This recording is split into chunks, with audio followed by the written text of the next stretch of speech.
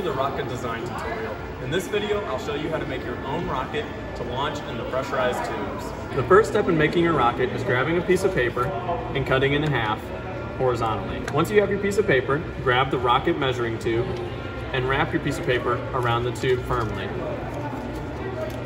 The next step is to grab a piece of tape and tape down the side of your rocket.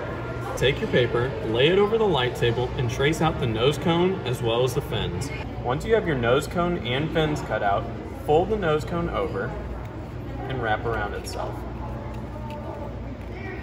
Tape your nose cone shut and then tape it to the body of the rocket.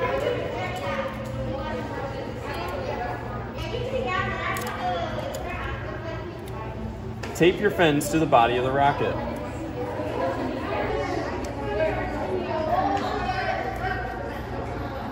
Once you have completed your rocket, take it to the other side to launch it on the pressurized tubes.